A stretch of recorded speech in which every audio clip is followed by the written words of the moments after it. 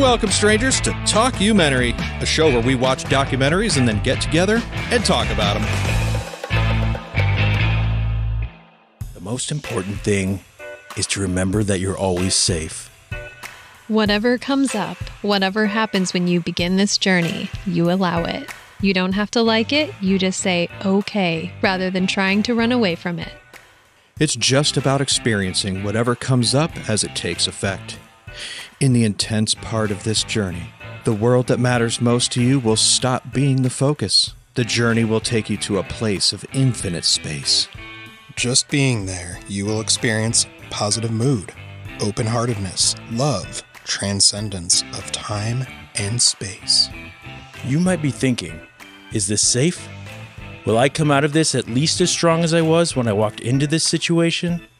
To that we say, do you think we would disrespect our own handiwork?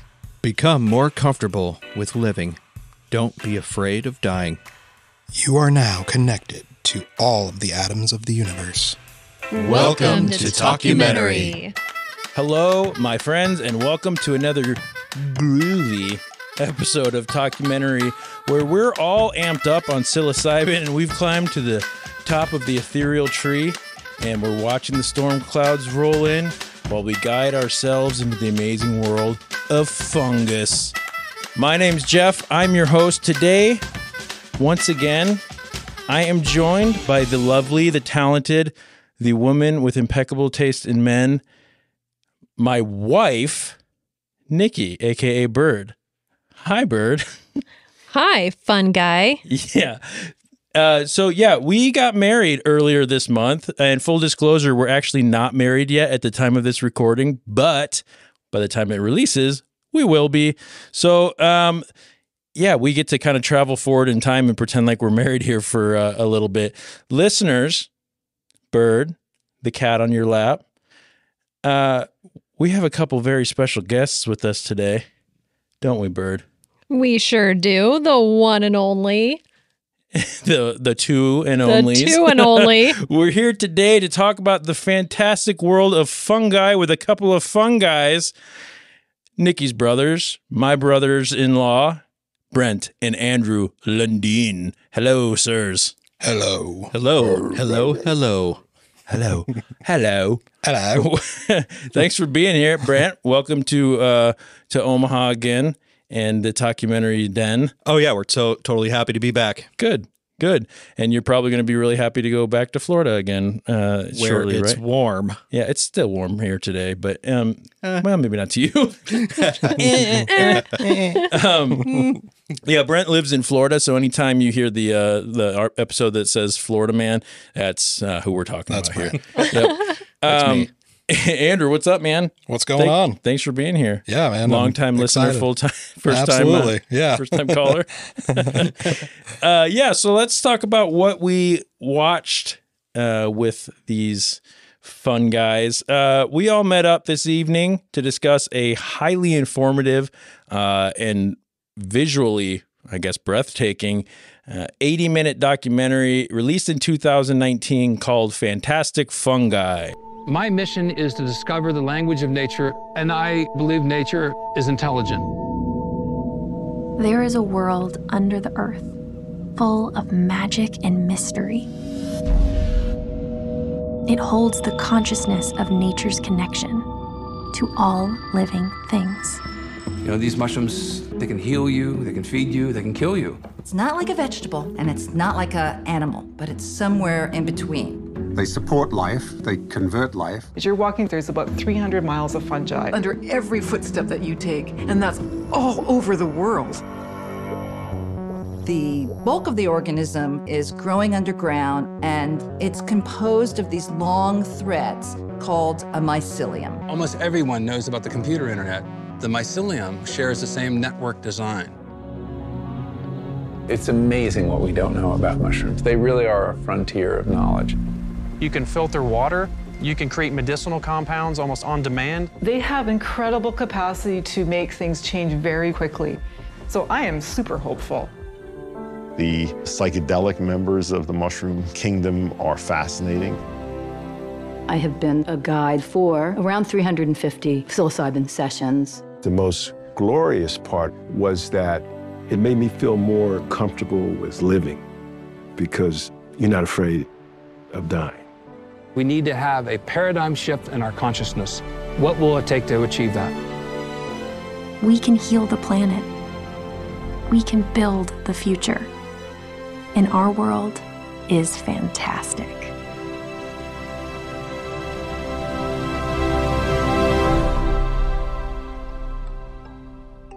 Fantastic Fungi is a descriptive time-lapse journey about the magical, mysterious, and medicinal world of fungi and their power to heal, sustain, and contribute to the regeneration of life on Earth that began 3.5 billion years ago. Fantastic Fungi was nominated for a Critical Choice Documentary Award for Best Science and Nature Documentary, and as far as what I could see on IMDb and Wikipedia and all that shit, that was the only thing it was nominated for, which is kind of interesting to me. Fantastic Fungi certified fresh on Rotten Tomatoes with 100% tomato meter, which is pretty freaking sweet. 23 reviews and an audience score of 94 with over 50 ratings. Directed by Louis Schwartzberg, written by Mark Monroe, produced by Lynn Davis Lear, Louis Schwartzberg, and Elise Louis Stemp. Narrated by Captain Marvel Brie Larson, who I know is Brent's favorite actor in Hollywood right now. Oh, I mean, correct? Sarcastically, the best. Okay. Right. Dripping with the sarcasm of 1,000 years but anyway, she did great in this, in my opinion. That's agreed. Yeah. Yeah, Thank she you, did. Andrew. Thank you, Brent. We streamed this on Netflix. This was a moving art production. So I know we've had the moving art deal on in our home before, that production company where they just kind of take extremely high definition visual images and put it to subtle music, and you're supposed to be able to have it on in the background. So it's pretty sweet. And I could definitely see that in this doc. The visuals were amazing. They were really good. Quick warning before we get into this episode. If you haven't seen it, we may talk about some spoilers, but this is kind of one of those just informational ones. So I don't think you need to see this before listening. Let's talk about why we chose to watch Fantastic Fungi this week. This was kind of a collective decision. Siblings in the room.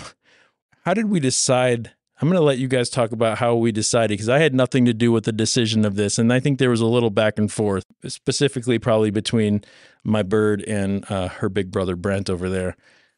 Yes, I communicated through the digital waves of the telephone to Bert. Yeah. Yep.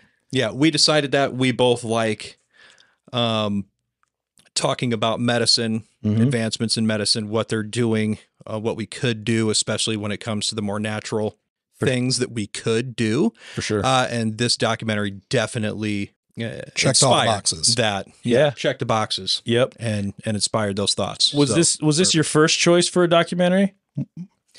It was the choice that good old Niki over here proposed, and it was a perfect choice right off the bat. Yeah, very good. I heard tell that you might be interested in some like the more conspiracy style documentaries, Brent. Would that be true? That would be definitely true, and I even wrote a conspiracy on my notes here. You did. That correlates with this documentary. Bird, tell us why this is one that appealed to you as opposed to a more conspiratorial one. I mean, basically, I have always been interested in natural healing, as you know, especially when we know the damage that some pharmaceuticals do and the long-term need and requirements of some of them. So I definitely like to watch things that inspire me and don't give me anxiety like conspiracy documentaries do. Yeah. Yep. I'm actually really glad that this is one that we decided to watch together. And this, in the run of our show so far, this is the first documentary that we've covered on our show that I was able to sit and watch with the entire crew that I talked about it with. Normally we do it kind of in our own homes or in our own spaces or our own time. So it was fun to watch it with you all and then come back and talk about it. So I think that's a fun thing. So not necessarily the easiest decision to make on what we landed on, but here we are talking about fungicides, fungi, the funnest guys. Andrew, had you seen this before we watched it, or was this the first time you had seen this one? Definitely first time I've seen it. I haven't even heard of it until this was brought up. And yeah, I was definitely very intrigued by the premise of the whole documentary, just with the healing powers and all that kind of stuff. It was very intriguing. And what were your sorry, go ahead, finish. Oh, it was just definitely a good watch. Sure. What were your predictions going into it? Did you have the, like, hey, Andrew, we're watching Fantastic Fungi. What did you think, like, you were going to be watching? I thought it was really going to be more on. What'd you call me? Call me moron?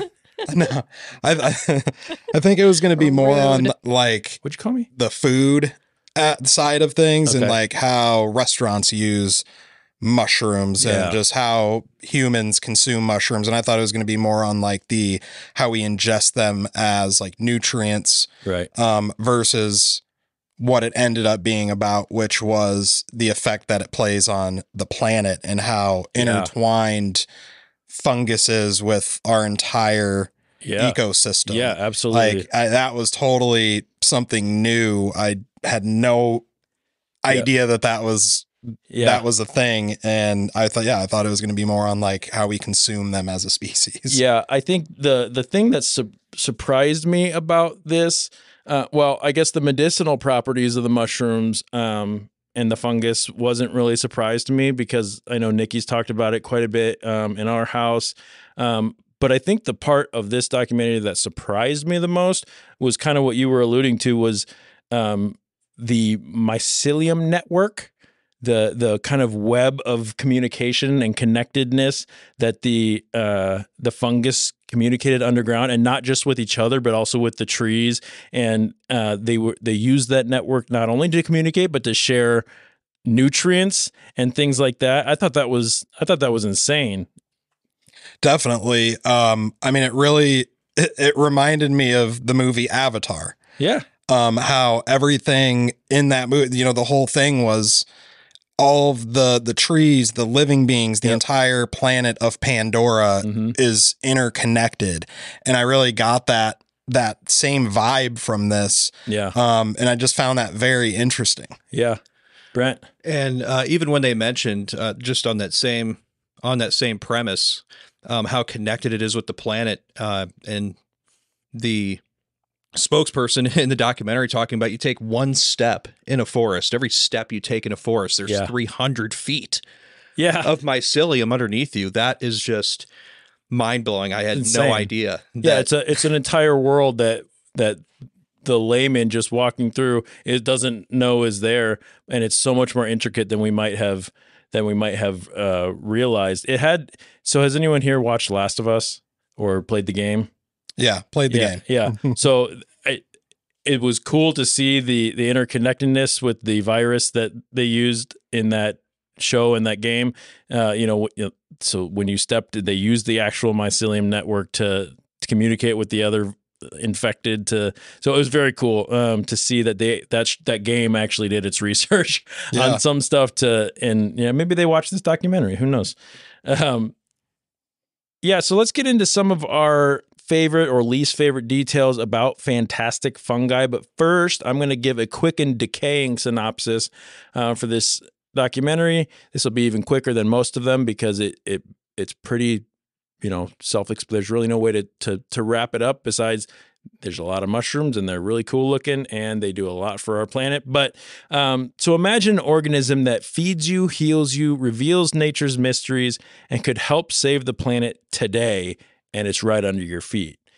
Fantastic Fungi, with the subtitle The Mushroom Movie, combines beautiful time-lapse cinematography, absolutely stunning CGI, and an overview of the biology, environmental roles, and various uses of fungi. Visual affectations aside, Fantastic Fungi is an engaging look at the scope of an organism that is so much more than a pizza topping or an ingredient in beef stroganoff or a disgusting little booger that's in some kind of a can that makes me gag thinking about eating them shits.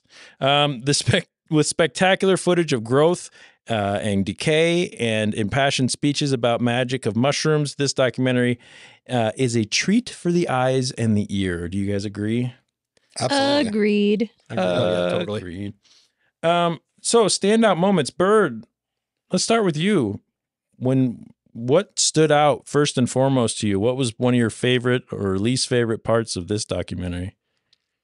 So you already know I'm kind of a brain junkie, and if I won the lottery, I would just spend my life researching the brain. So the part that I like the most is how the mycelium is extremely similar to our brain with the electrical impulses and electrolytes even, the way that it communicates and neurons firing, and basically how that correlates to how it heals our brain. Yep. The way it helps to rewire our brain. So I really like those correlations between nature and our brains, and how certain vegetables out there, certain parts of the earth tend to mimic what the insides of our body look like or how they work. Yeah. So I really nerded out on that. Yeah. And not to get too absolutely trippy, disclaimer, at least I'm speaking for myself, I am not high on psilocybin right now. I know I mentioned that we all are, but I can't speak to the others because I was not with them all day. But I am not high right now. But I do, to get a little trippy and to speak on what you said, it kind of shows a little bit of evidence, in my opinion, in the uneducated mind, that there may be maybe a little evidence to the evolutionary theory and because if nature is doing the same things that our brains are doing, and that connectedness in that network and the creating of neural pathways and all that, and they even showed how similar that is to that of the fungal kingdom, I guess. To me, that's like, okay, you're not that similar without having come from the same place. So maybe we're all just walking, talking mushrooms, and I don't know. And also that the further we seem to be getting from nature, the sicker we're getting. So the interconnectedness and similarity of humans and nature, I think, is just another thing to touch on, and that made my brain just start taking away hearing about this. Yeah. Yeah, there was that part when they were talking about the experiment on the trash. And that was what really kind of blew me away, that, they do this experiment and they're just using our current methods for breaking down trash, and covering it with tarps. And then they use the other experiment with putting the mushroom and fungus, properties and the spores on that trash for the same amount of time. They come back teeming with life. Birds are coming down to get the little worms. It didn't smell. It was actually able to break down the oils and heal naturally. It could have been, if they left it there long enough, you would never even have known it was trash. Right. Being able to use these properties, which are completely natural and found in our natural world, to break down a absolutely horrifying thing that we have done to our planet with these non-biodegradable waste. And I think they even talked about in the piece that you were discussing that was like, there was some diesel waste in there, fossil fuels, things like that, and where everything else turned into a stinking pile of uselessness and decay. Well, not even decay, just goo, sludge. This turned into having its own ecosystem to where animals came, and bugs and mushrooms and all that. So I agree, that was definitely a standout in my mind. How about you, sir, Andrew? So kind of like what Niki or Bird was touching on, with just how interconnected. I just didn't really realize how interconnected we were, and like you said, how disconnected we are from nature, and the further we get away from nature, the sicker we get as a species. I mean, look at all of the illnesses that just were not around. But then you look at, just with the way that they were talking about how this fungus, all of this fungus is like the digestive system of nature. Yeah. But not only that, it's also the building blocks of life. And that's what was like really trippy. And to touch, I am also not high on psilocybin Neither as am well. I. I'm not saying I've never been, but at the moment, no.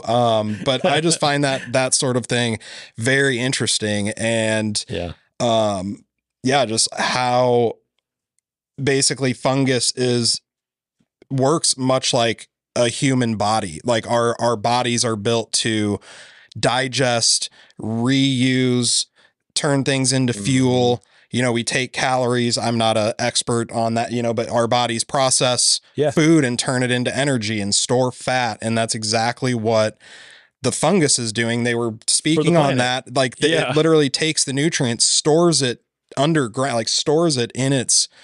It's just insane that is, like you said, walking through the forest and there's 30 feet of 300 feet of this neural network. Essentially, it's just mind blowing. I had no idea that was just under our feet this entire time. It's our actual upside down. Yeah. Oh yeah, that's you mentioned that when we were watching. Then they had the cool visuals that sort of flipped to show us what they looked like. Which, by the way, the animations in this film were freaking sweet. But it did look something out of Stranger Things. And the one fungus that they showed that literally looked like the Demogorgon. That was creepy. You remember what that one was called?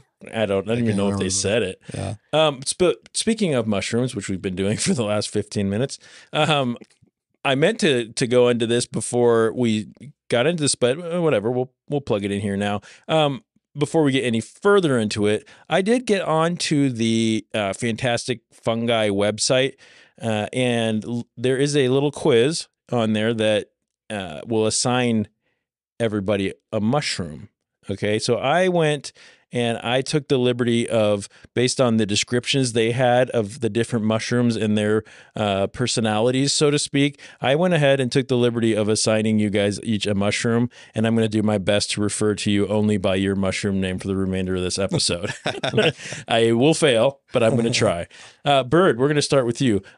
You live in your head a lot, which is often full of new ideas and bursts of creativity. You prefer deep conversations over small talk. And like this mushroom, you have a softer side. You're full of wisdom and inspiration. You, my beautiful bird, are the lion's mane.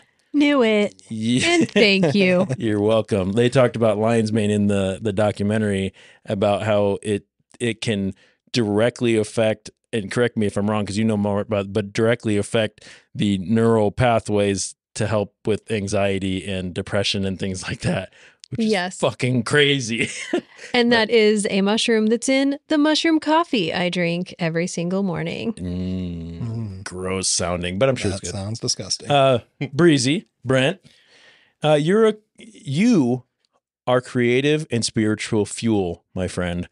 You have ample energy when needed to fulfill the desires of your brain and body. Like this mushroom, you can seem intimidating and elusive, but you're actually quite accessible for those who you let to get close enough. You, my brother-in-law, you are cordyceps. Cordyceps, it kind of makes sense. And just to throw it out there, I ate mushrooms once many years ago, and it never went away. And I am still tripping balls and to they this actually day. talked about that in the documentary. Yeah, they did. Andrew, just like this mushroom, you are more than you seem, sir. The people closest to you, your inner circle, understand your true purpose, while most only know your highlight reel. Your humility lets you fly under the radar at times, but you're always your most authentic self without scrutiny. You are the shiitake. Yes. Yes, the shiitake. The shit take. The shit. Perfect that the word shit is in my little brother's mushroom name. He's the little shiitake. I mean, that's pretty accurate, though. Yeah. I will just go by the shit. For the shit. Rest of All the right. podcast. So, and for my name, like this mushroom, and you guys correct me if you feel differently about my own description of myself. Like this mushroom, I am a strong supporter of sleep and rest. being that I nap every single freaking day. I'm strong, resilient, versatile, and the people in my life know me as reliable and respected. At least I hope. I am unflappable. I'm an old soul and a natural leader. I am the reishi mushroom. So we've got lion's mane, we've got cordyceps, we've got little shiitake, and reishi. I'd say you're unflappable. Definitely unflappable. We said that at the same time. I love that. What is unflappable? I don't know about Can the anybody strong answer part, that? though. Well, I'm odorous. Strong I've never odorous. seen him flap. So, I Odorous mean, we're and- good there. So yeah, if flappable. you've never seen him flap, then he is unflappable, most likely. Yep. Okay. So that's us. There was our mushroom counterparts. For me, let's getting back into the documentary itself. To me, this was a visual documentary all day. Although there was a lot of really good information, a lot of good educational stuff, without the visuals, and this would have been a much shorter documentary because they focused on that a lot. The moving art names said it all. The amount of money tied up in the types of camera equipment and filming equipment must have been astronomical because those are some high-end cameras.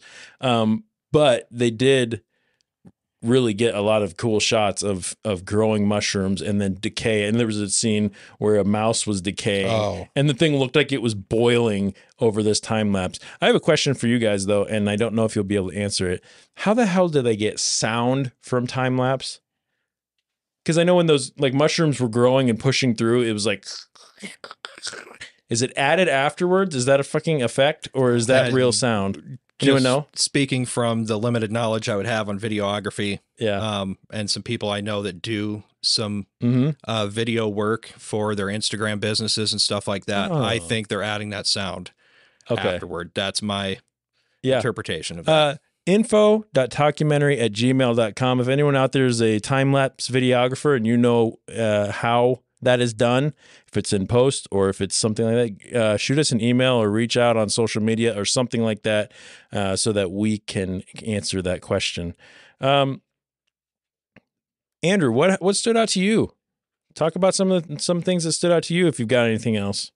I mean, what really stood out to me was really the stuff on how some of the effects, like on that lion's mane. I had no idea that this fungus exists, and I personally in my life have struggled with very, very deep depression and really bad anxiety, crippling anxiety.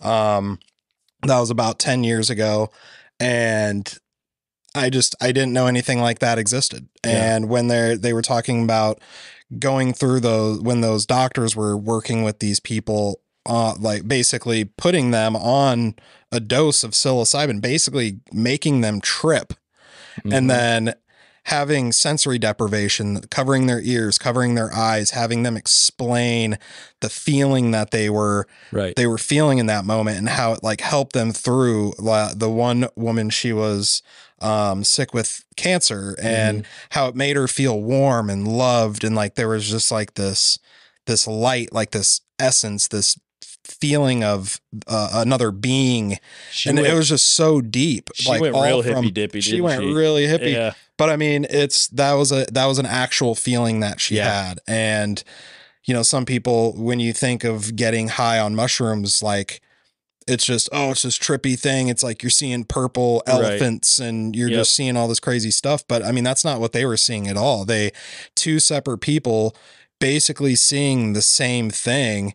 And we might touch on this, but that was just how they both had a very similar experience, being two different people with two different backgrounds, two different experiences, two different issues. She was struggling with cancer.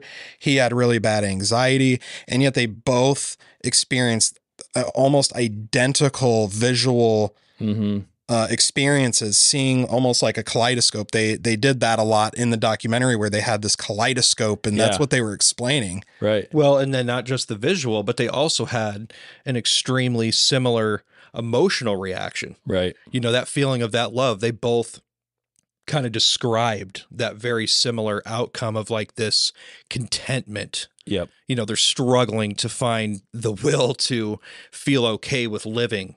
And now they have this, you know, very, of course, controlled experience with the sensory deprivation and the microdose of the psilocybin. And here they are now having identical results. Right. I mean, when we talk about the medicinal purposes, the natural healing, I mean, that's what you're looking for. You take Tylenol to get rid of this headache. Right. Everybody has a similar experience. So I look at that as like successful results. Agreed. 2 people, 2 mental states of mind, same result. Getting to this contentment of life. That seems like that's what it's for.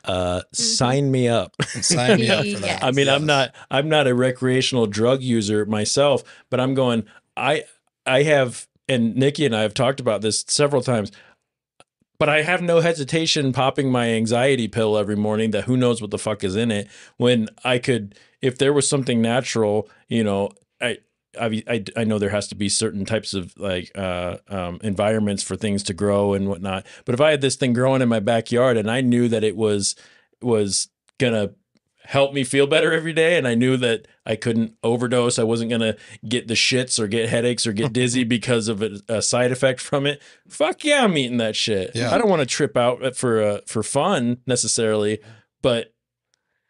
And I think that that's kind of, you know, I don't know what tangent we want to go on here, but I think that's what I think needs to be solved with all of this, because you said, I'm not a recreational drug user. Yeah.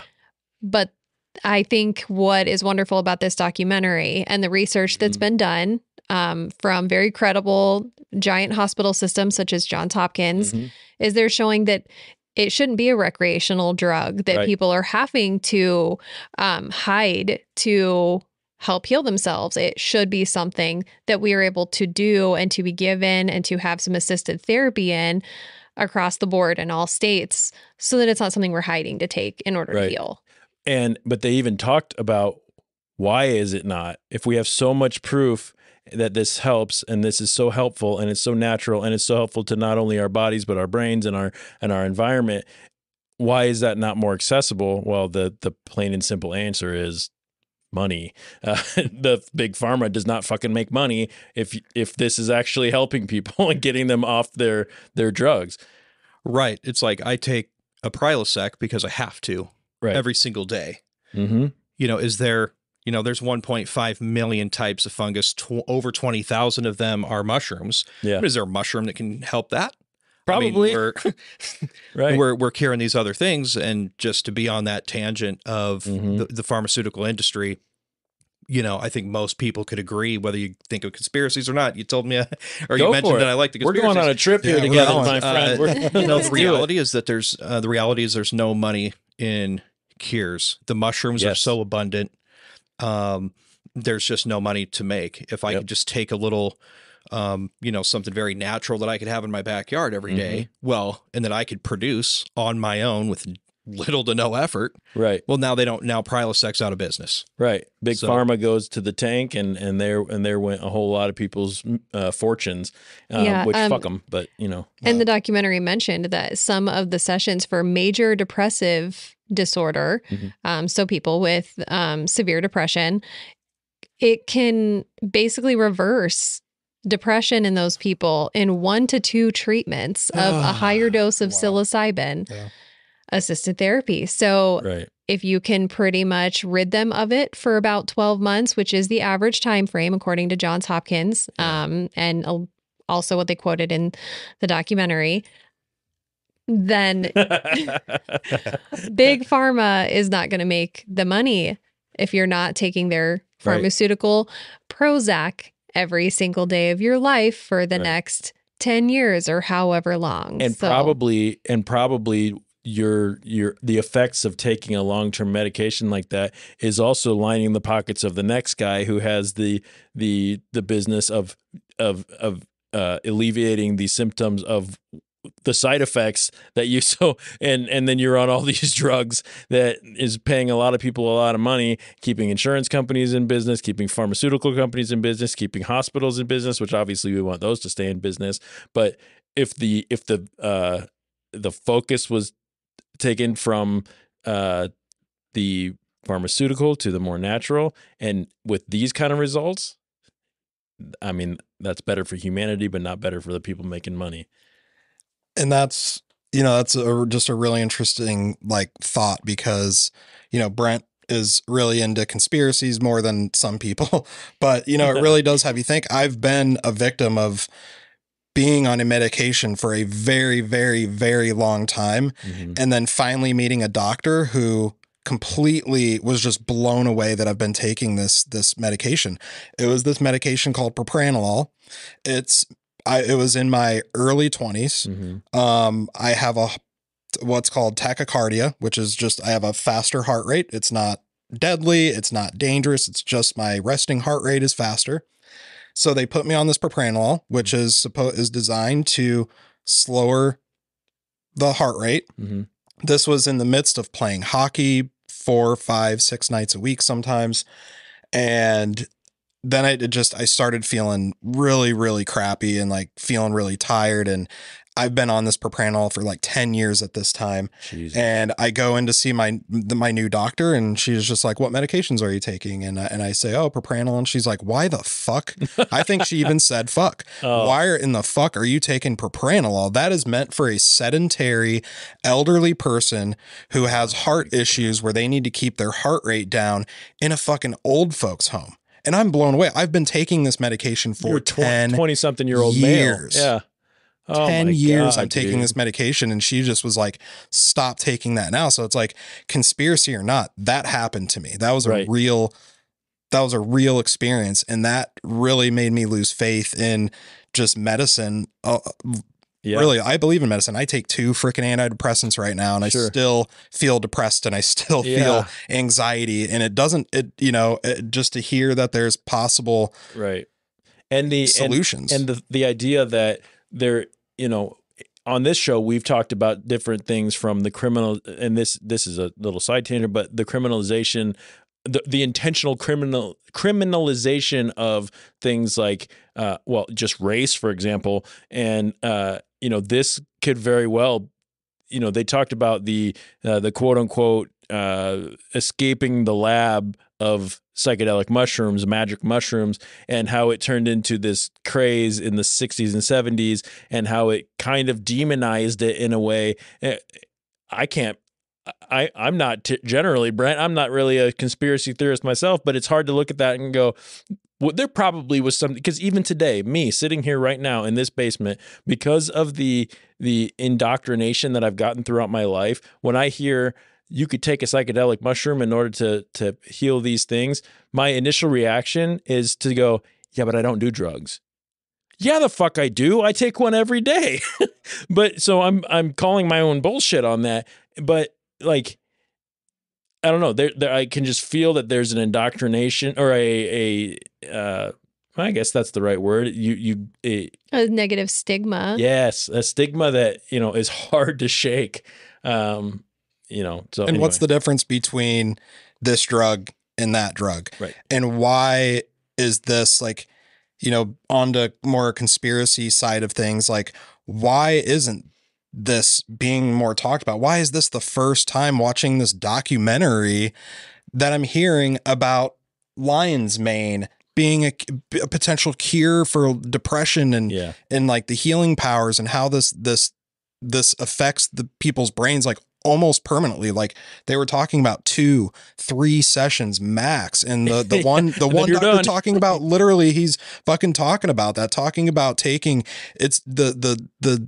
the time of taking a medication for the rest of your life, like I'm doing now. I've been on citalopram for 15 years, and it's if I stop taking that for 1 day, I am my brain feels foggy. I feel really fucking weird. And it's so odd that, and now there's potential that we could have a medication or a drug out there where I take fucking 2 or 3 of these pills, and it re-hardwires my brain. Imagine permanently. Yeah. And imagine if that's out there. They're not going to allow that to be. Hell no. They're not going to allow that to be.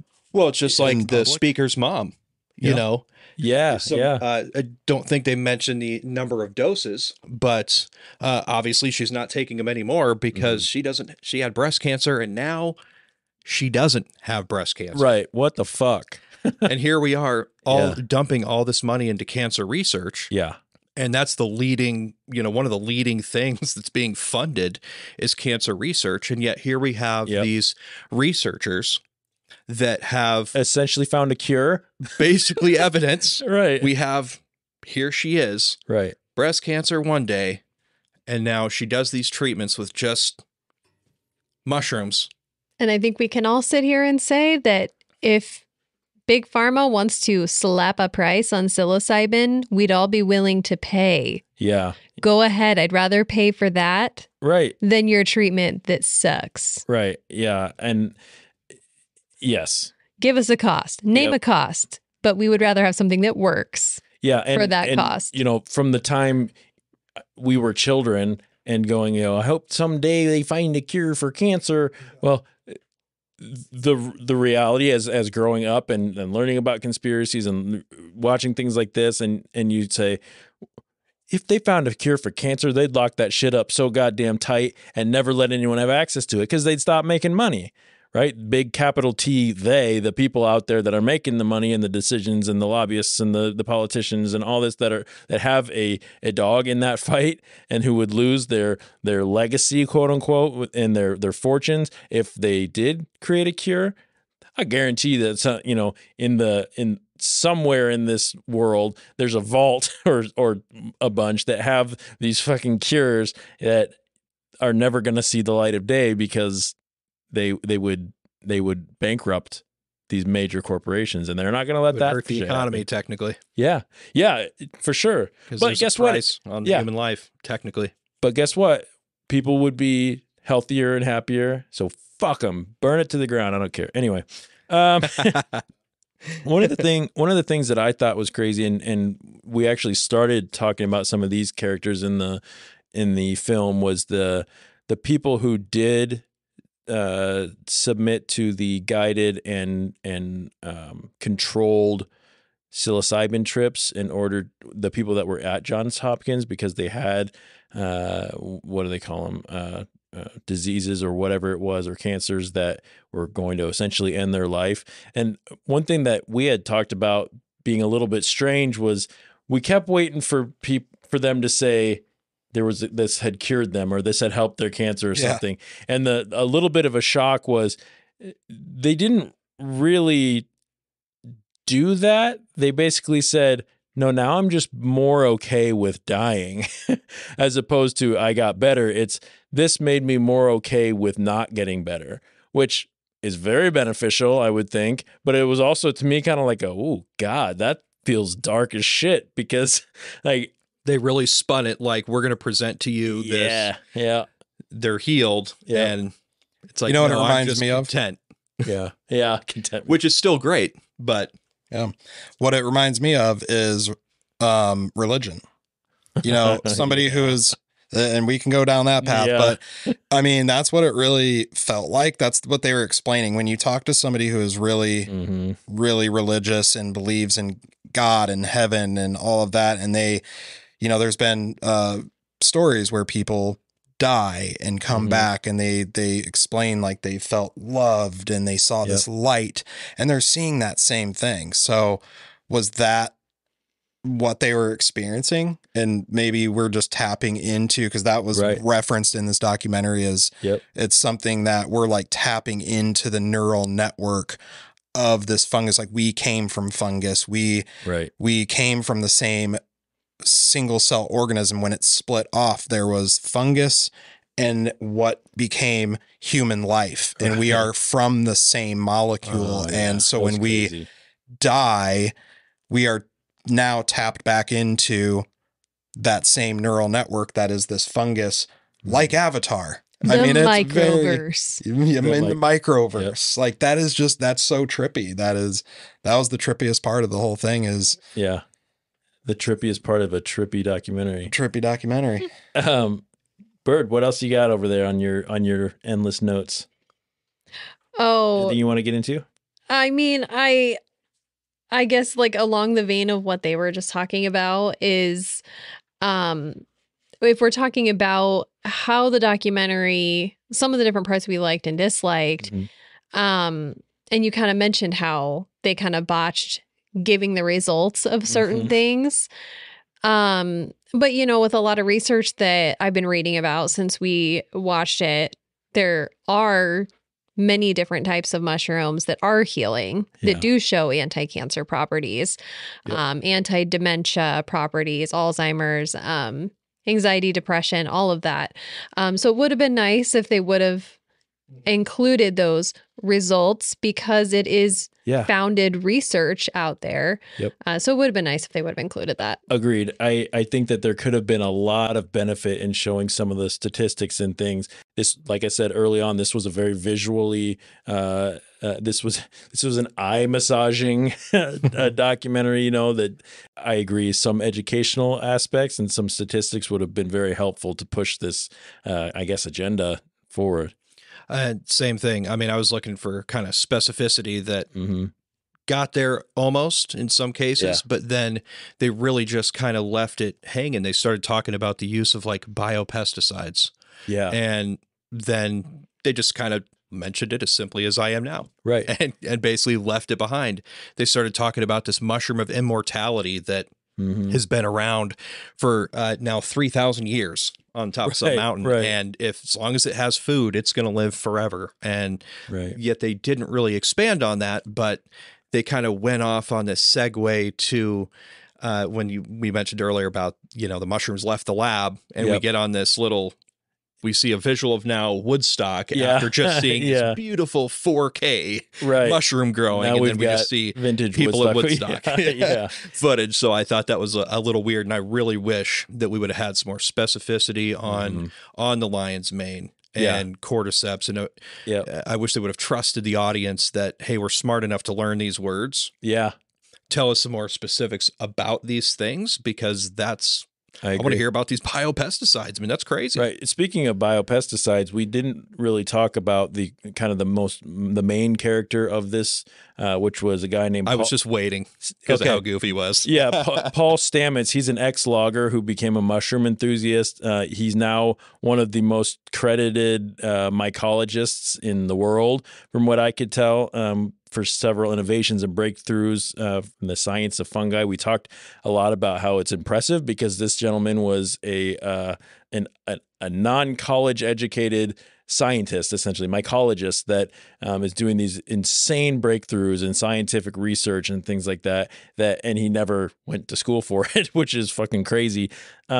He invented a Trojan horse style pest control system, which was so cool to see in their animations, where the little termite, who normally would have been stopped at the door by other little termite guards, but he found a way to time delay the fungus, the growth. Thank you, until that termite got into the nest and was able to infect, quote unquote, the entire thing. And that's done without the use of harsh chemicals. It's insane. It's really cool. Plus he also wore a really cool little mushroom hat every time that he went to like a TED talk or something that. It was so nerdy, but it's like, hey, that's kind of fun, I guess. I mean, he just was a guy who fell in love with mushrooms. And I don't even think we touched on the part where he grew up. When he was a kid, he had a very, very bad stutter, and he ended up, I don't even think he brought up where he came upon this bag of mushrooms, is what he said. But he just magically had this bag of mushrooms. He took the entire bag, and you're supposed to put a couple on a piece of pizza, not eat the entire bag. Everybody knows that. I didn't know what the right dosage was, so I just took the whole bag. I figured that was a dose. Bullshit, dude. You knew that the full bag was going to be a lot. But he got he had such an experience.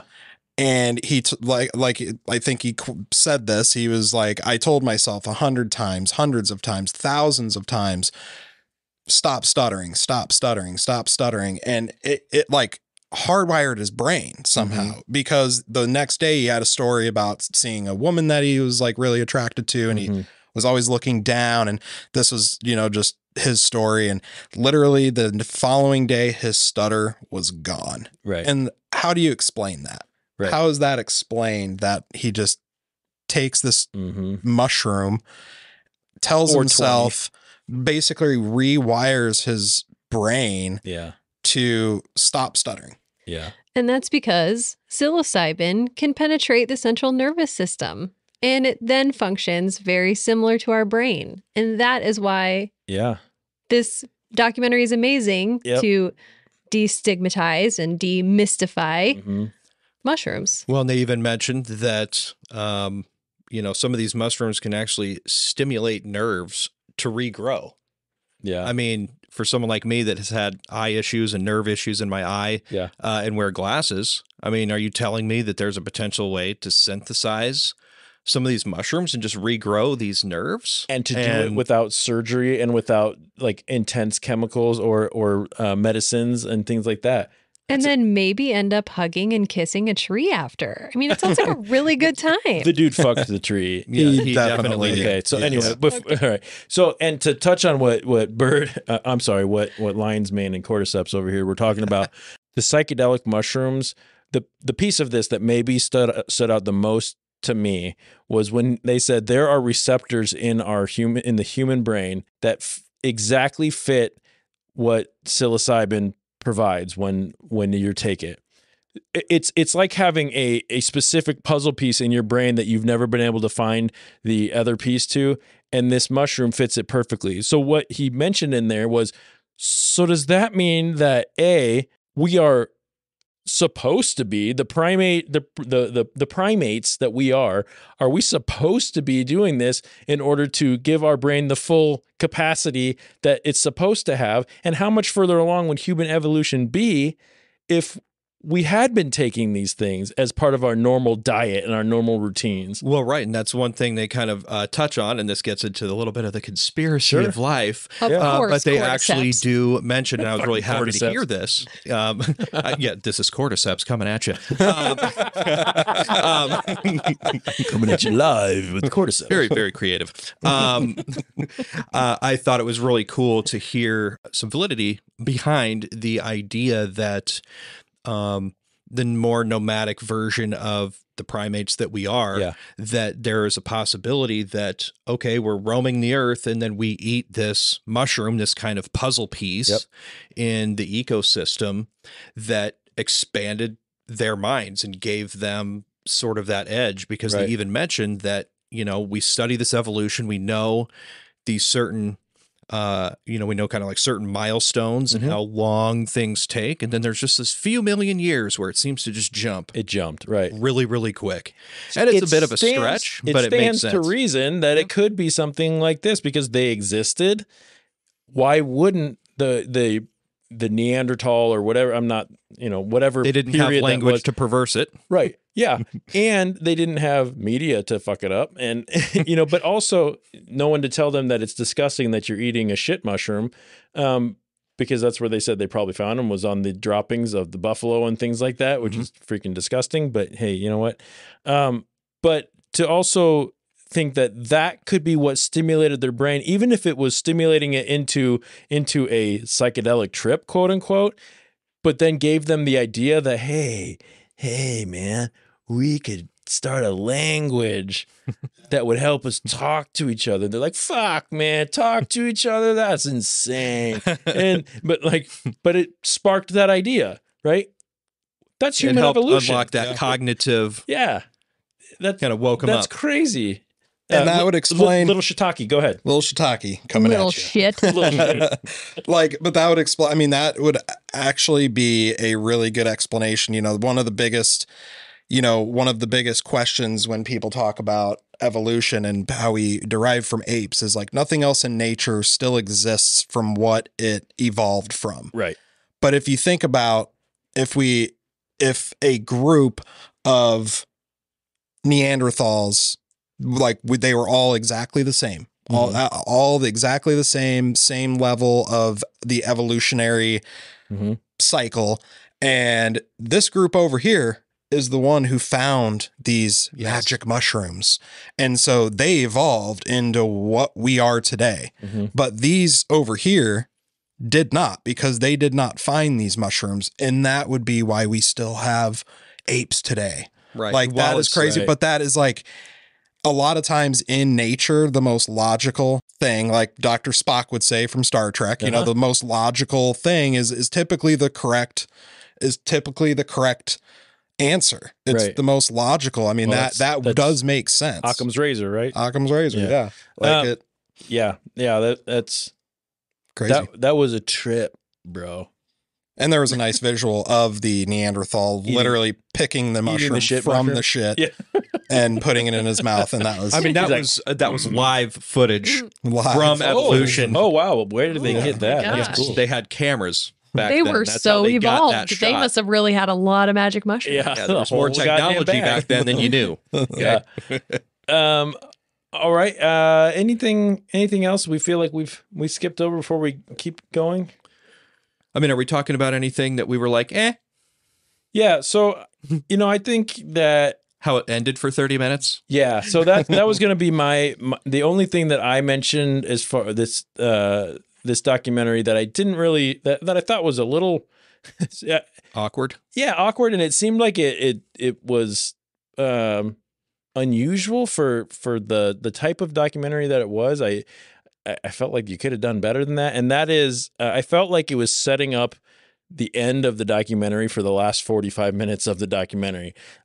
It just never ended. It felt like, you know, the way the music came in, the way it was filmed, the way they had these little catchy quotes about changing the world with the power of turkey tails. And the same visuals from earlier. Yeah. Being reused. Repeating visuals. Thank you. And, you know, but then they went back into the story of how his mom got cured. And then they went back into this is the power of the mushroom and what it can do for our planet. Orgasm. Yeah. And then back into the you know, I'm going there. I think there was 5 different points where I could have pointed like it's about to be done and we're back into this. So that was a little bit annoying, but the other thing that I didn't realize this until after we finished watching it and I started doing my notes for this episode.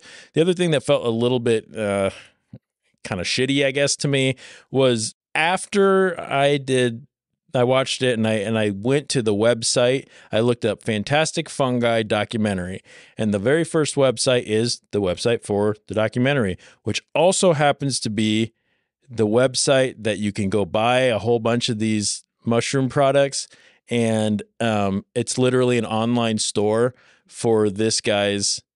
And I think, maybe I'm wrong here, but I'm pretty sure this was the same company that the mushroom hat guy owns and runs. So after that, I felt like, God damn it, this was a really well-made commercial because they wanted you to look into this, go, where can I, when we were watching, I remember whether it was me or one of you guys saying something along the lines of, where do I get that shit? Well, it's hard for me to believe that they didn't intend for you to say, where do I get that shit? Look up that documentary and then go, oh, conveniently, I can get this on the website. Online. Yeah. Okay. So, you know, it's kind of like, it felt like, oh, damn it. Some of the unanswered questions were wanting to push units, in my opinion. So, you know, that kind of put a little bit of a bad taste, not enough to make me dislike the documentary or to think that the information was any less relevant. But it was just like, God damn it. Is true information giving and artistry out the window because you want now to sell your products, which the other side of me goes, I'm glad you're having this available and giving us the access to these products that could be life-changing for some people. So anyway, any thoughts on that? Perhaps they were just trying to be as, you know, sensitive as they could to the sales process. Yeah. With that. But yeah, I mean, I definitely felt that too, because he even says, well, I'm not a businessman. I just have a business with 300 employees and a huge building. Yeah. Yeah. All these products, but I'm not a businessman. Yeah. But I mean, one could definitely say with most documentaries that there is a motive or a maybe bias isn't the word I'm looking for, but that there is a purpose behind the documentary, no matter what it's about. An agenda, maybe? An agenda, that's probably the word I'm looking for. And so, I mean, I'm okay with the agenda being something good. I want to educate you Agreed. On this, and then I want to make it available to you. Right. If you're leaving your customer or your watchers wondering what to do next, then you have only done half of what's needed for the people watching. You've given them the information, but not a path to get there. Yeah. And that's a really good point. And I think there has been documentaries that we watched for this show that you walk away going, okay, but now what? Like when we watched Fed Up, for example, like there's all this information about the food we eat and the sugars we consume and how addictive they are and all this. And then it's kind of like, good luck, motherfucker. You know, like the documentaries that give you anxiety. Yeah. So that's a good point. Thank you for bringing that up. Yeah. My little lion's mane over there. Yeah. Little shit. Go ahead. Yeah. Little shit. No, it's the shit. Oh, we the discussed this. shiitake. Yeah. Okay. The shit. No, just the shit. Okay. Yeah. I mean, I didn't know about that website. But you know, I think kind of it's a little frustrating hearing that because you want and you hope that people are genuine. But I do, on the other hand of that, I do feel if they were really trying to push that, I feel like that would have been at the end or something like, hey, go to our website. And then it was something like that, but they didn't do that. So I feel like you found that because you were interested in more information and maybe they didn't want to push that so they didn't come off like that. I mean, we'll never know, obviously, what their secondary agenda was, but that's like, a good point though, because that's just, that reinforces what Bird just said.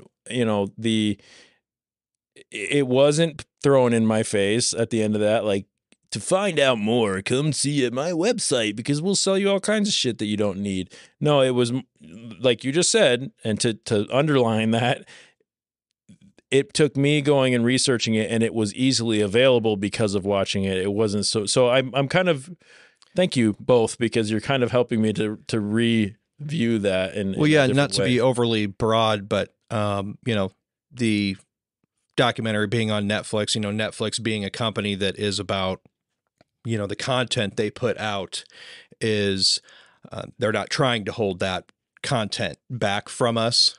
And that kind of makes me feel like, okay, maybe there's, you know, it's something good at heart behind it. Like, hey, we don't want to hold back content because this content is, when you think about how criminalized mushrooms are, and psilocybin is, and for them to release a documentary that just allows for that language and that dialogue to be said without censorship, in that general sense, you know, I like that they can show his business without him going to jail. I mean, you're talking about potential probable cause.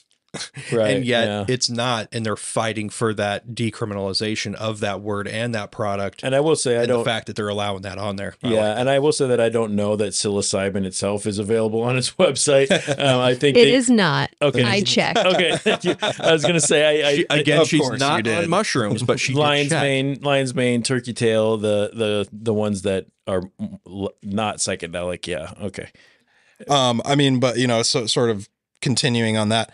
You know, what I did really like is how they didn't just, the whole thing wasn't about talking shit on big pharma, and they didn't really talk about that. Like, there was definitely openings for that, and like, I think that's good. It's like there's already enough division, there's already enough back and forth in this side, and these people are wrong, and these people are evil, and these people suck. Like, it's already enough of that shit. And so it's kind of nice. It's like I feel like he was really genuine.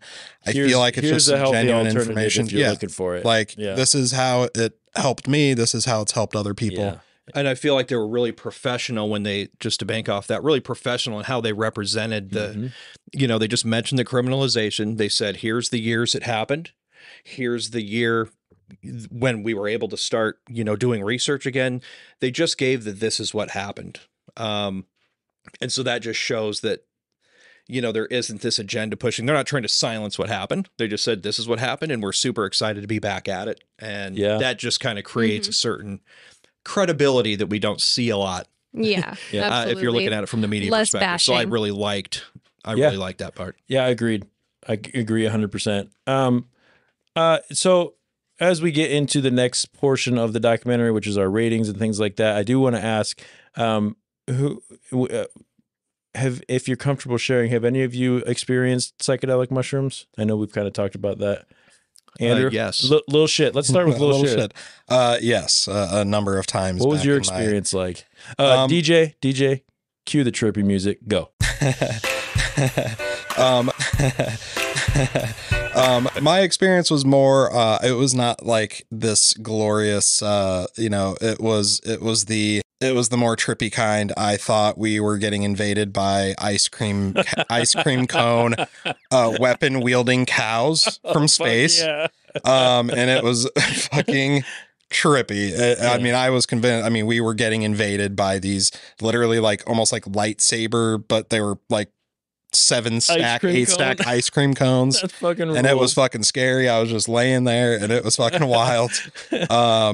That was probably the most memorable one. I only took the like mushrooms a couple times, and I think it was like second or third, it was just terrible. Yeah. I don't really remember. It was just Bad trip. very, very bad. And I just decided never to take them again at that point. But that was in my 1920 maybe. Yeah. How about you, cordyceps? Yes, many cordyceps. Yeah. Many cordyceps. No, did have a number of experiences, kind of the same thing.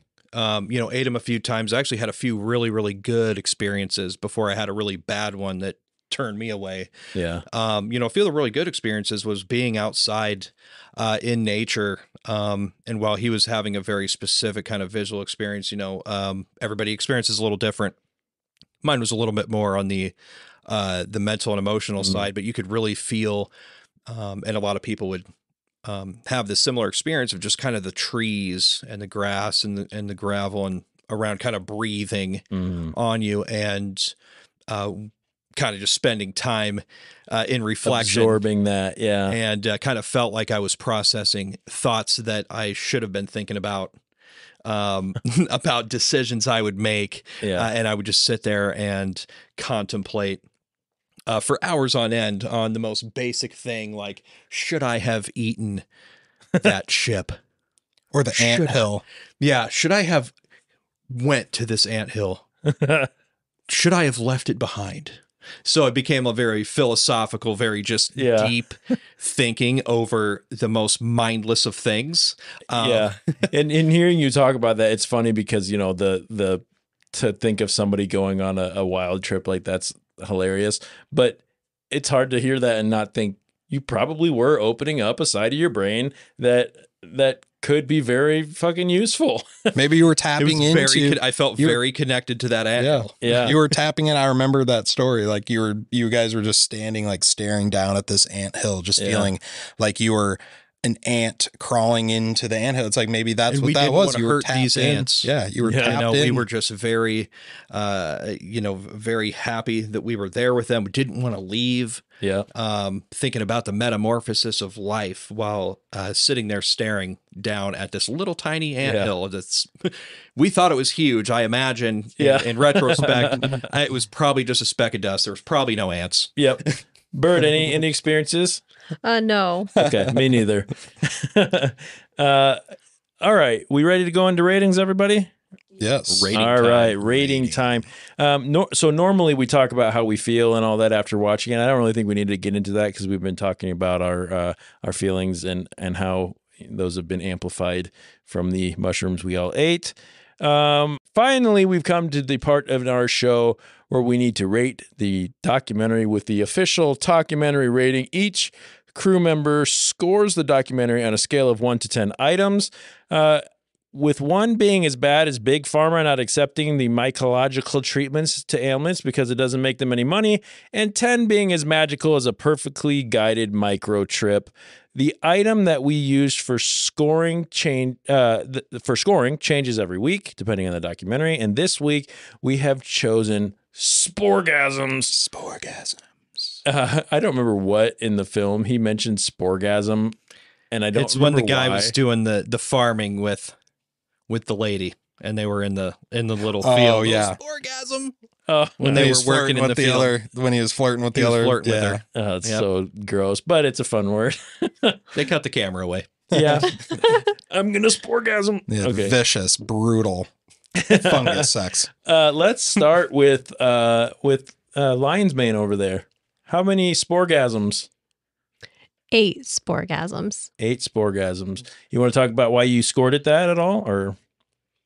Probably everything I already said. I just really like all the information. I like natural healing options. I think humans need to return to nature, and think medicine has its place, but I love something that gives us options and research, credible research to help heal other ways that doesn't also harm our body at the same time. Very good. Our cat Finley just jumped onto little Shitaki's lap, and he's over there rubbing her face on the microphone. So if you heard that, that's what that was. But on that note, little shit, little Shitaki, how many sporgasms, sir? So I'm going to give it a 7. Okay. 7 sporgasms. 7 sporgasms. All up in you. Care to elaborate on that at all? Or I mean, overall, I really, really enjoyed it. I do think, like we sort of touched on. Could you stop her from doing that? But Okay, let's get you off there, little girl. Sorry.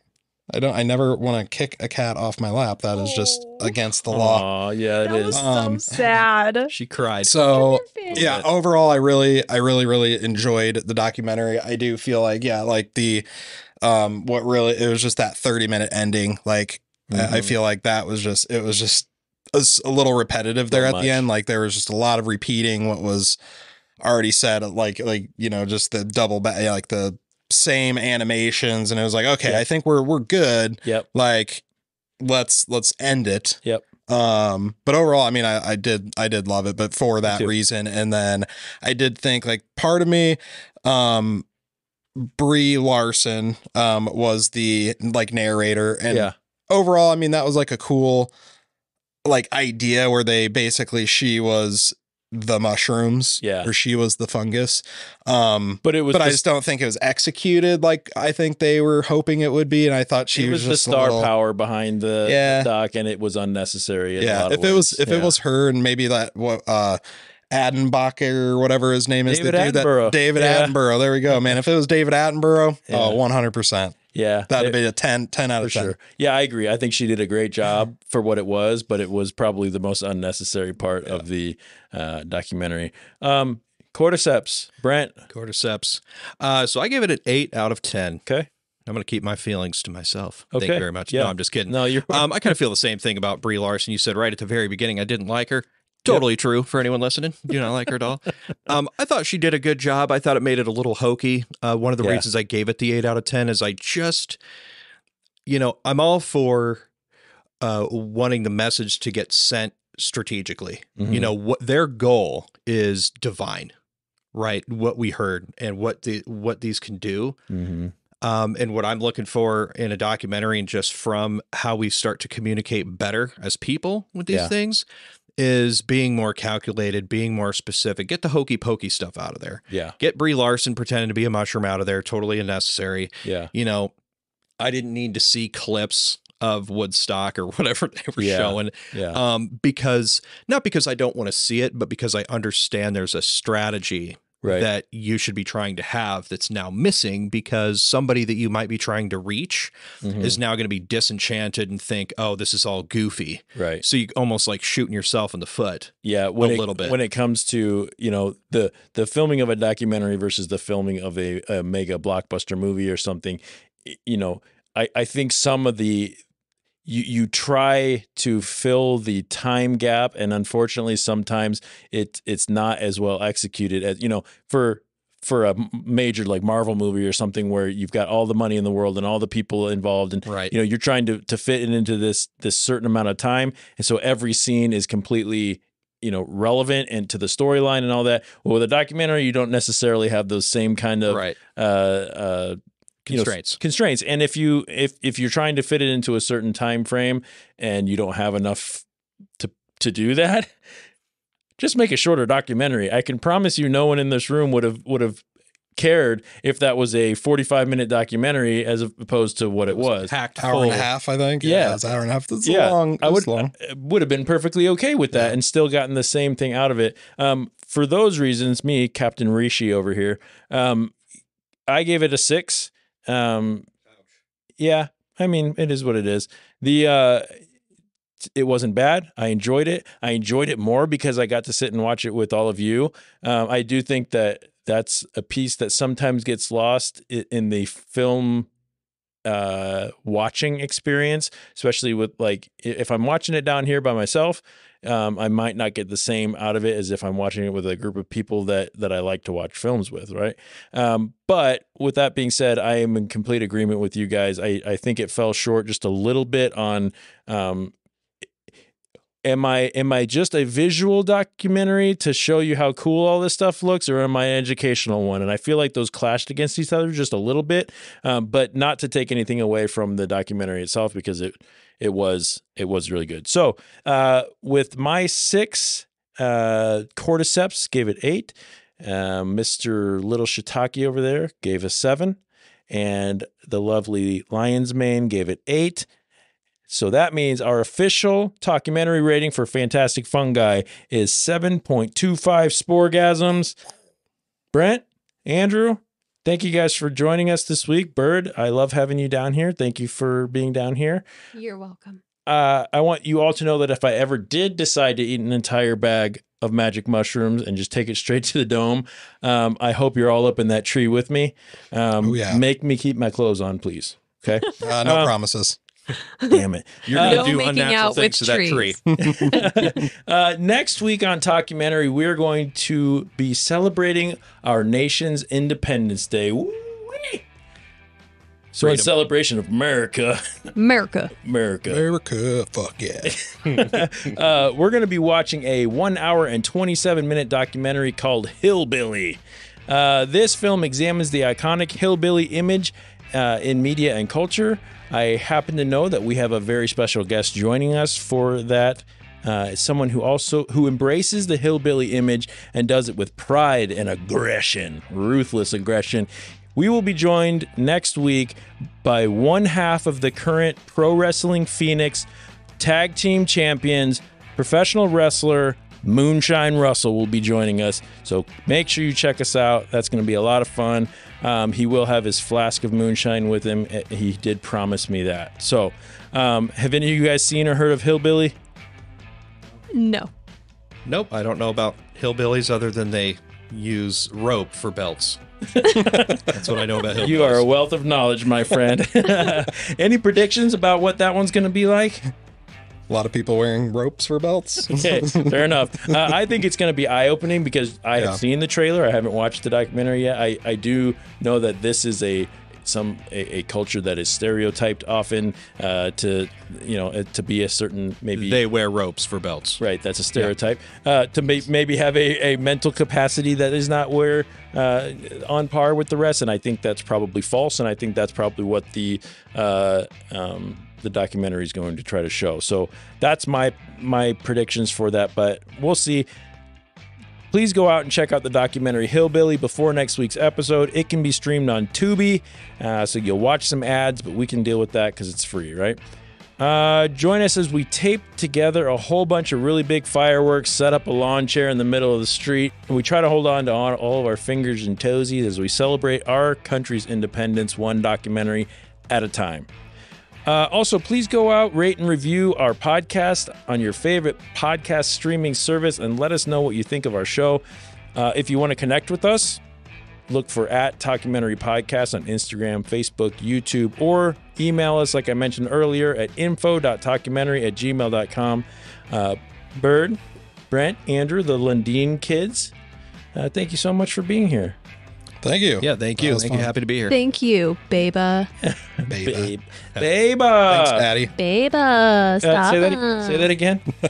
Nope. Call me Daddy. One time. Call me Daddy.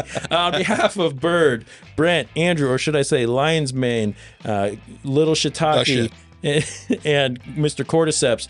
I am Captain Reishi, or Jeff Kolaski. I am your host. Thank you all for joining us. I want to thank you for listening. I hope you keep your minds open, and maybe so open that you fill up those receptors with psilocybin and just really listen to this whole episode and get everything you can out of it. And maybe we'll start doing some ASMR or something. Keep your minds open. Be kind to one another. We'll see you next week. Bye. Bye.